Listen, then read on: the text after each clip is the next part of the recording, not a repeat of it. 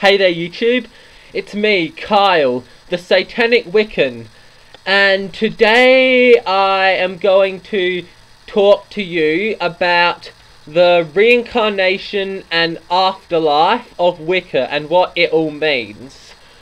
Alright, so let's get straight into it, shall we? Okay, so basically, Wiccans' views on this vary a lot. I know some Wiccans who believe in an afterlife only. I know some Wiccans who believe in reincarnation only. But the majority of Wiccans, like myself, believe in both. And I'm going to explain to you how this works.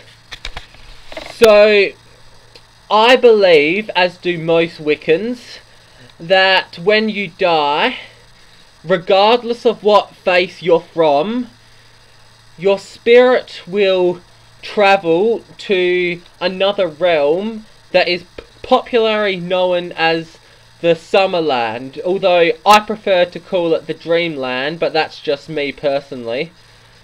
And anyway, in the Summerland, it's like a waiting room kind of thing, where your spirit reflects upon your life. It analyzes the good and bad things that you have done in your life, and it punishes you for the bad and rewards you for the good. And I believe this because the rule of three doesn't always apply on this earth.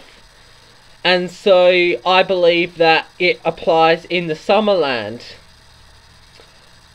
as well. And some Wiccans don't agree with this. Some Wiccans just think that the Summerland is like a pure place of peace, and then you get punished in your next life.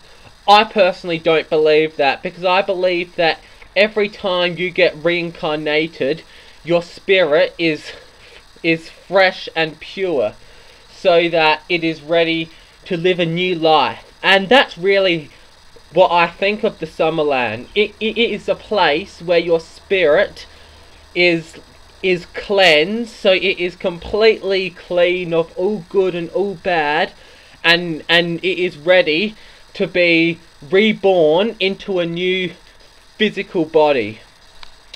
That's just my opinion. So anyway, what do you guys think about this? Comment below, let me know your views on the afterlife and reincarnation of Wicca. And if you have any questions, feel free to inbox me or comment. Or if you have any suggestions on a video, just let me know. That's what I'm here for. Alright, thanks for watching. Hail Satan and blessed be.